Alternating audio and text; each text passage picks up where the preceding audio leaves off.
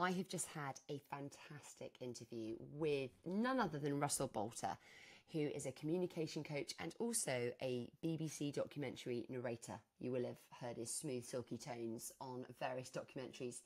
But what has been so interesting as we've been discussing extraordinary leadership is thinking around the power that you have. What do you use your power for as a leader? Do you even know you've got power? Do you know you have a choice with it? Well, listen to this episode because it will pull apart those dichotomies of actually where are you with your power and are you using it in the right way?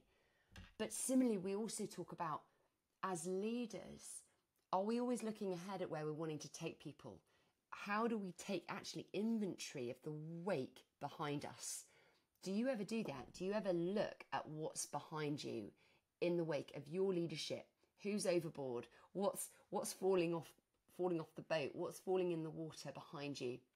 Because it's really important to think about ahead and behind to ensure that you are keeping your ship sailing well. So listen to the latest episode with Russell Boulter and let me know your thoughts on this week's episode of the Extraordinary Leaders podcast.